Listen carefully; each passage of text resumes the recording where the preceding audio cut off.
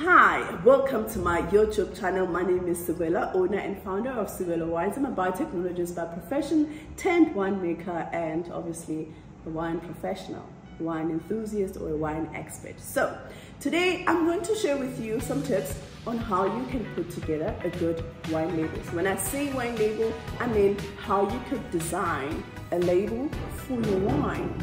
So what I realized is that a lot of wine entrepreneurs or people who are aspire to have their own wine brand are not so clued up about the requirements of putting a label together. So the wine industry, or there is a body that actually regulates the wine industry. It regulates the wines on the market, and one of the ways that they do so is by putting together guidelines for wine producers to use when putting together a wine label. So that's to make sure that certain information is included on the label, and also certain fonts are used to make it much more easier and much more easier to read for consumers, and so on and so on. And that's a serious thing.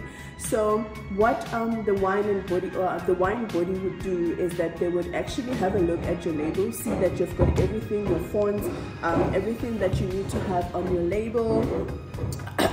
And then they would also run some tests to see that what you claim is in the bottle of wine is indeed in the bottle of wine. Such things like, how much sulfides are in there, also like what grape varieties in terms of quantities are in there, and they would mark it certified by providing you with this label or this seal. We call this the certification seal. So that's what you get. And if you see a bottle of wine that does not have this, you must just know that it just has not been taken for approval with SAWIS, which is the regulating body in South Africa.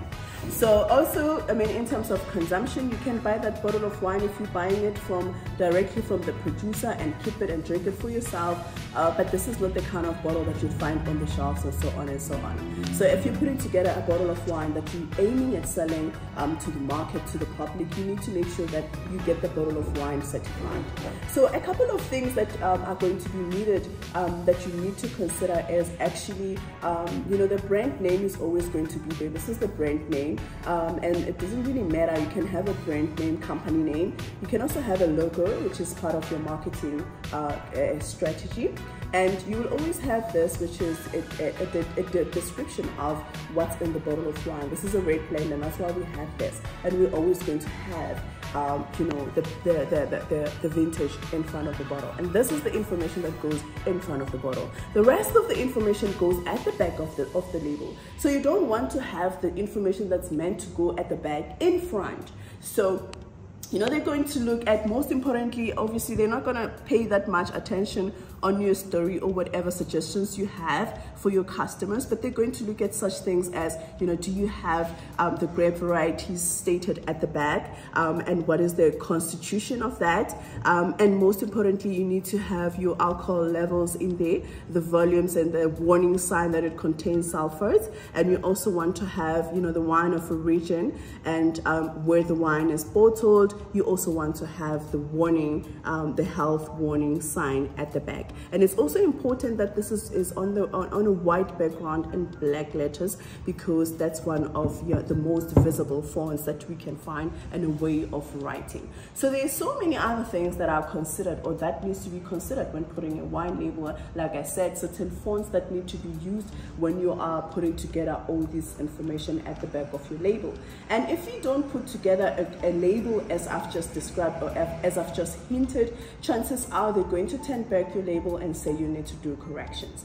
And sometimes, even for myself, I've been doing my labels for like so long, but sometimes there's just a mistake that you make that you're not aware of, and you send it, and then they're like, no, you have to correct this and stuff, because if it's not well put together, you're not going to get your seal. And my friends, and that's how you should put your label together.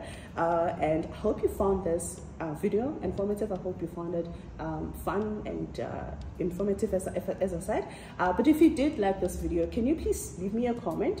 with your questions or any other comment, anything else that you have in mind with regards to like putting together a label or for your wines. Please do leave me a comment, like this video, and also subscribe so that you can have access to many more of my videos that I'm going to be sharing with you about wine and the business of wine.